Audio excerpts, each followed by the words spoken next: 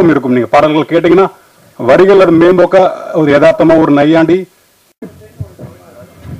Editor Govindaraj தனி ஒரு அரவிந்த் சாமி மாதிரி நல்ல நாளுக்காக ஒரு நாள் காத்துக்கிட்டு இருந்தோம். ரொம்ப அழகான ஒரு நாளில் தொடங்கினது இந்த படம். அதே மாதிரி தான் எனக்கும் ஆரம்பத்துக்கான நட்பும் அப்படி தான் தொடங்குச்சு. ஒரு ஒரு தெளிவான நீரோட மாதிரி இருப்பாப்புல ஆறுமுகம். வந்து எப்பயுமே வந்து ரொம்ப தெளிவாக இருப்பாப்புல, கலங்கி போனதில்லை. எவ்வளோ நாளும் சரி அந்த ஆள் முகத்தில் எக்ஸ்பிரஷன் வராது. அது ஏன்னே தெரியல. அந்த மாதிரி மூஞ்சி செஞ்சு விட்டாங்களான்னு தெரியல வெளியே. பட் ஆனால் அவ்வளோ தெளிவான முகம். நான் வந்து எனக்கு ஒரு 10 வருஷம் முன்னாடி நான் வரணும்னு ஒரு படத்துக்கு ஆடிஷன் போனதுலேருந்து இப்போ வரைக்கும் பார்க்குறேன். நாங்கள் அப்போதுலேருந்து இப்போ வரைக்கும் ஒரே மாதிரி தான் இருக்கோம். அப்புறம் ஒரு மனுஷனை வந்து யார் இவன் என்ன எப்படிலாம் பார்த்து ஒரு மனுஷனை பரவரம் பார்த்து பழகிற ஆள் யாரும் இல்லை. நான் அன்னைக்கு நான் ஜூனியர் ஆர்டிஸ்ட்டை வாய்ப்பு கேட்டு போகும்போது என்கிட்ட எப்படி பேசி எப்படி பழகணுமோ எப்படி இருந்தோமோ அதே மாதிரி தான் இன்றைக்கி இருக்கணும். அப்போ அன்னைக்கு இதே மாதிரி தான் நடந்திருக்காருன்னு அர்த்தம். 2 பேருக்குள்ள அவ்வளோ பெரிய அண்டர்ஸ்டாண்டிங் இருக்கும். அன்றைக்கி என்னை நம்பினார்.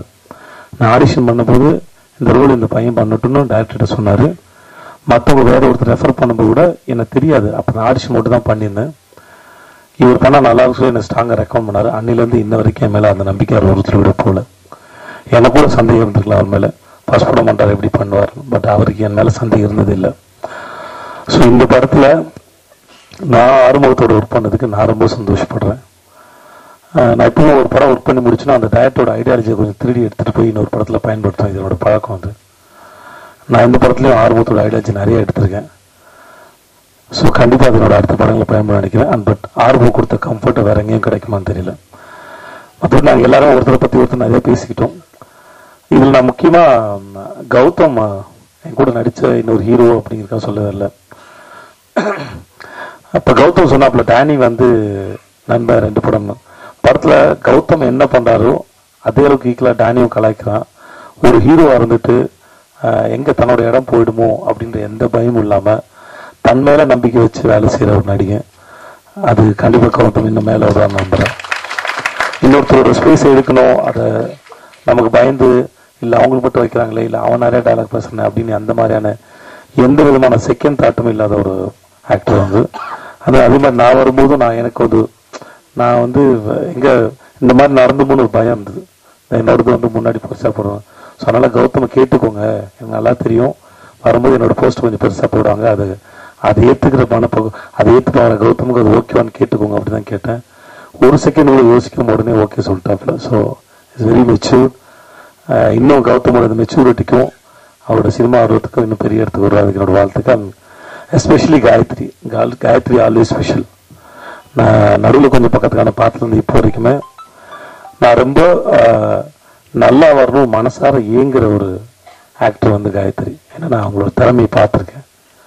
அந்த படத்தில் நான் அப்போ ரொம்ப சின்ன பொண்ணு, அப்பயுமே அந்த பொண்ணுக்கு அவ்வளோ அறிவாளியான பொண்ணு, புத்திசாலியான பொண்ணு. அதனால தான் அது மேலே வர கொஞ்சம் லேட் ஆகுதுன்னு நினைக்கிறேன். ஈஸியாக எல்லாத்தையும் ஈஸியாக புரிஞ்சுக்குது அந்த பொண்ணு, அதனால கொஞ்சம் லேட் ஆகுதுன்னு நினைக்கிறேன்.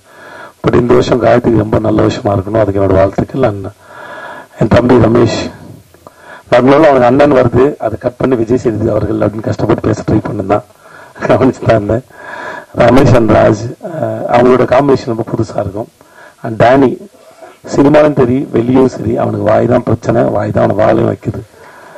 ஒன்று வாய் விட்டுருவான் இல்லை வாயில் பொழிச்சிருவான் அவனுக்கு. அண்ட் முத்தமிழ்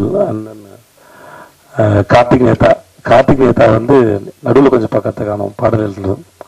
ஹீ கிரேசி பண்ணி பாட்டு எழுதியிருப்பாப்புல. அது சாக்பீஸ் பொடியில் விண்மீன் கண்ணில் கத்தனது. அது அற்புதமான வரிகள். அது வந்து காதல் கொண்டனுடைய அற்புதமான கனவு. அது அந்த பாடல் வரிகளுக்காக நான் பாலாஜியோட சண்டை போட்டினேன். தயவு செஞ்சு எனக்கும் காயத்ரிக்கு அந்த பாட்டு எடுத்து கெஞ்சிருக்கேன்.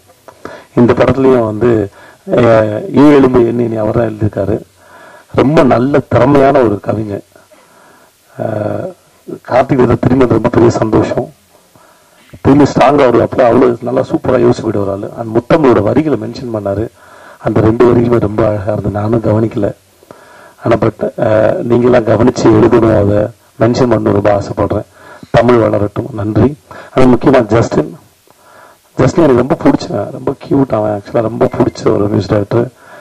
ரொம்ப சென்சிபிள் அவன். நிறைய கம்மியாக பேசுவான். ரொம்ப சென்சிட்டிவ் அவன். ஆக்சுவலாக டப்புனு பூ மாதிரி ஏதாவது பண்ணாலும் வாடிடுவான் ஆக்சுவலாக வந்தான். பட் ரொம்ப நல்ல மனுஷன் அவன். Sweet fellow. இன்னும் அவனோட குணம் இசையாக மாறும்போது இன்னும் பெரிய இடத்துக்கு வருவான்னு நினைக்கிறேன். அவனோட ஒரிஜினல் குணம் ஒன்று இருக்குது. அந்த குணமும் அவனோட உணர்வும் இசையாக மாறிச்சுன்னா அவன் இன்னும் பெரிய இடத்துக்கு போவான். இப்பயும் பெரிய இடத்துலாம் வரும் இருக்கான்னு நான் நம்புகிறேன். பட் இன்னும் பெரிய இடத்துக்கு போவோம். அவ்வளோ பெரிய சென்சிபிளான ஆள்.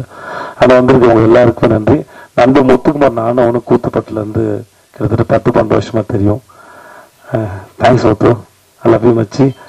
அப்புறம் சரவணன் என்கேபிக்கில் பார்த்தேன், கொஞ்சம் கோவப்படுவான். பட் ஆனால் இப்போ அவனுக்கு அதெல்லாம் போயிடுச்சு. ரொம்ப நல்ல ஒர்க்கர். இந்த படத்தில் எங்கள் எல்லாரும் கூட அவன் நல்லா கவனிக்கப்படணும்னு நான் வேண்டிக்கிறேன். நான் அவ்வளோ வேலை பார்த்துருக்கான். மற்றபடி உங்கள் அனைவருக்கும் நன்றி. இந்த அழகான ஒரு நல்ல நாளில் உங்கள் எல்லாரையும் பார்த்து பேசல சந்தோஷம். நன்றி, ரொம்ப நன்றி.